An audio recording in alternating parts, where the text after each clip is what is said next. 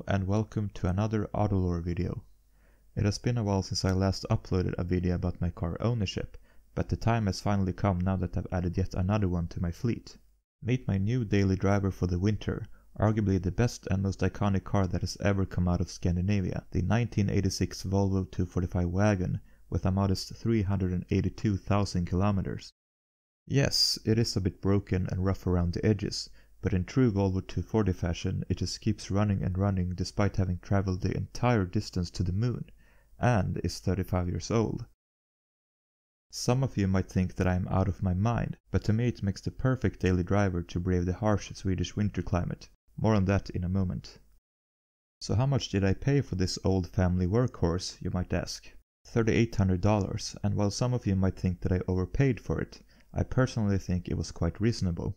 I have been looking to find the right example for many months now, and although there are still many for sale in Sweden since it was produced in such large volumes, the truth is that many of these have not had the easiest lives. This model, along with other old Volvos, have for many years been used as fun beater cars because they're cheap, rear-wheel drive, reliable and easy to repair. There is a huge enthusiast following in Sweden for these Volvos, especially among the younger, and for that reason many of them have either been heavily modified or destroyed, similar to what has happened to classic BMWs and Mercedes-Benzes.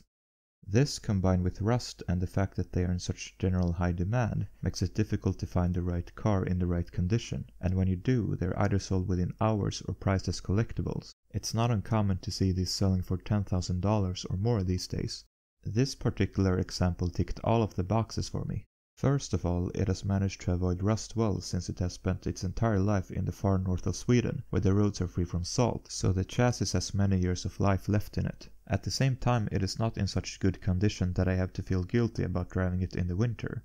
It does have rust in some areas, such as the tailgate, a very common area to rust on the 245, but I have seen far worse. The other problem areas are virtually rust-free or have been repaired already. Just look at the wheel arches, they almost look like new. Secondly, I wanted the car to be in original condition and not heavily modified like many of these are. I wanted an authentic Volvo 245 driving experience. While I respect everyone's taste, I personally don't think lowered suspension, loud exhaust, engine swaps and big turbos suit this car very well, but this is only my own opinion. To each their own, of course. With this being said, it is not completely free from cosmetic modifications. It has the GLT trim package look, which includes blacked out exterior trim instead of chrome, black pinstriping along the sides of the car, and 15-inch alloy wheels found on the GLT turbo model. Mine is actually the DL trim level, but I can live with this styling mod since it was a standard factory option. I'm honestly not a massive fan of the blacked out trim and might do something about it in the future, but I like the look of the wheels.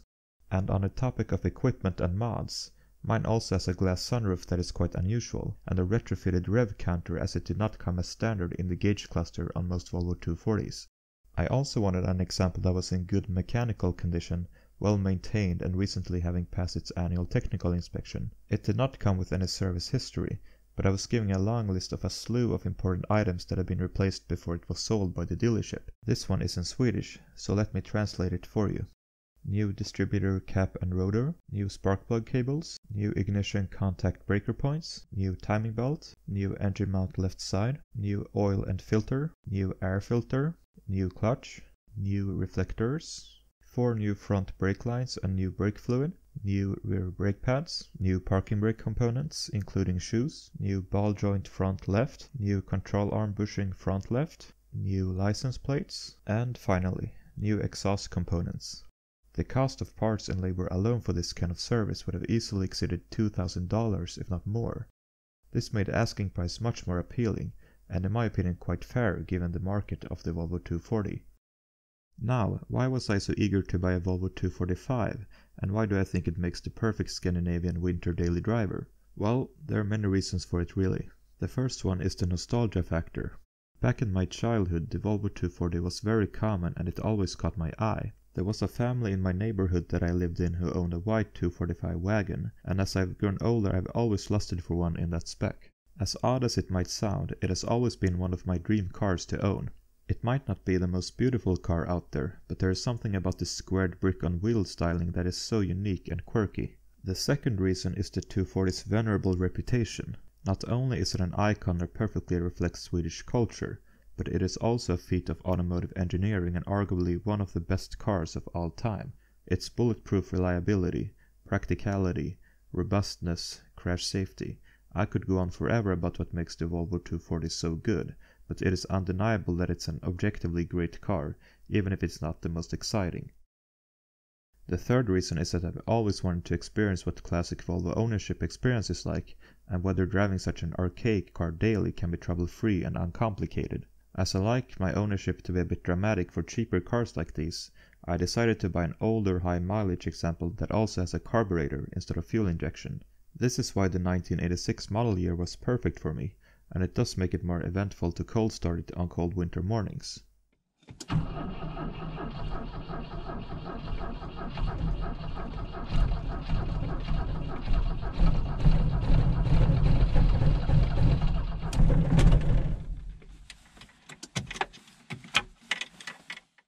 This one has the carbureted 2.3-liter V23A red block engine with a 5-speed manual transmission and manual choke. It produces 112 horsepower and 187 Nm of torque. 0 to 100 km per hour is 13 seconds, with a top speed of 170 km per hour. Not exactly performance to brag about, but it is a relatively light car at only around 1.3 tons. It is sluggish, but actually adequate for regular daily driving around the city. And to my surprise, the engine in my 245 looks well kept and immaculate, unusual for a car with this mileage. However, what's not so good about my engine is that it idles at very high revs, not to mention the grinding noise coming from my clutch that I can best describe as gears grinding against each other. As you can imagine, this makes the cabin noise very loud. You almost need hearing protection when driving this car. Now, the fourth and perhaps primary reason why I bought this car is the financial aspect of it. As you can imagine, a Volvo 245 is very welcoming after owning two very expensive W140 Mercedes S-classes, one of which has a V12. Also a North Star Cadillac, a BMW and an unreliable Italian car, all at the same time. Let's call it downsizing and becoming a minimalist to recover from this financial devastation I've suffered the past few years. Or I'm simply becoming old and more frugal. Nevertheless, not only is it a cheap car to own due to good and cheap parts availability, it is also easy to work on, which does help save labor costs. Also, since it's a vehicle older than 30 years, it is considered a veteran vehicle in Sweden. This means that it is completely exempt from road taxes and only needs to pass vehicle inspection every second year, so I can legally drive it until late 2023. For free. Unless it breaks down, of course. So the only real running cost will be insurance, which is also cheap for this model, and fuel, which is not so cheap as old Volvos are thirsty and the gas prices are soaring right now. Still, I can't think of many other cars that are more economical to own than a Volvo 240. So why do I think the Volvo 245 will make a good winter daily driver? Well, rear-wheel drive would perhaps be the most obvious answer, even if it's of course not the safest on slippery roads since it has no basic driving aids. No power steering, no anti-lock brakes and no traction control. One could argue that it's a death trap on wheels, but thankfully it's a Volvo. And I think that is part of the charm, the fact that everything is so analog and far less forgiving if you drive it carelessly.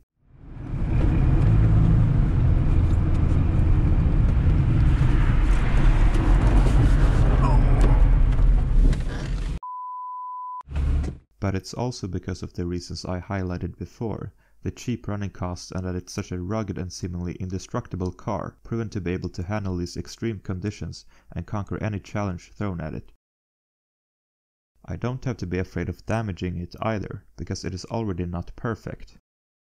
It has dings, it has scratches, and that gives me peace of mind during a season that is known to be rough on our cars. I think a bit of patina is part of this model's identity. It is designed to be heavy duty, to be a workhorse. And speaking of being a workhorse, the practicality is also a huge reason why it makes such a good daily driver. The cargo space is seriously impressive with the rear seats folded, and it can virtually store anything you want to. Be it furniture after a trip to IKEA, building materials, Christmas trees, anything really. You can even make it a living space if you wanted to, a camper vehicle. The possibilities are endless and it makes it very versatile.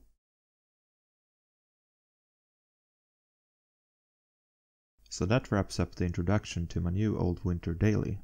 I hope you enjoyed it. In the next video of the series, I will go through everything that is wrong with the Volvo 245. Even if it's perfectly drivable and dependable right now, I can assure you that it's far from sorted. Feel free to give me suggestions on what kind of videos of this car that you would like to see, and of course consider subscribing to the channel if you want to see more classic Volvo content. More videos to come soon. Until next time, see you soon.